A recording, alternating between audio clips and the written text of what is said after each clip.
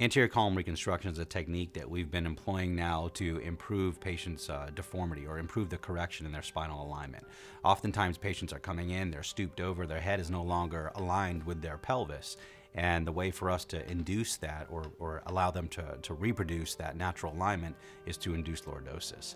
And in the old days, we would induce lordosis by taking away bone from the back of the spine. So we'd perform osteotomies, a lot of blood loss, high complication rates, and we would reduce that dorsal column. Whereas now, we've got newer techniques where we can come from the front or from the side, we can place lordotically shaped grafts, so grafts that are wedge-shaped, and induce that lordosis by distracting the anterior column. And therefore, we don't have to remove the bone. We don't have to do a lot of these more complex procedures that are highly invasive and far more complicated to do. Lateral access surgery is a technique that allows us to approach the spine from the side. So it enables us to perform, for example, that less invasive anterior column reconstruction without having to come through the back and remove the bones, to remove the ligaments and the tendons, or remove the tension band that allows us to stand erect. So the future of minimally invasive spine surgery is going to involve the incorporation of robotics and neuronavigation and techniques that enable us to place instruments, to place hardware with